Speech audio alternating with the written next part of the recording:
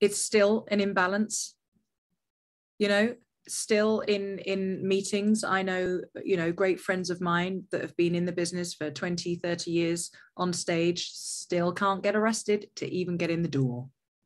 And I've always said, if we don't do well in an audition, that is on us. But if you don't let us in the door in the first place, that is on you.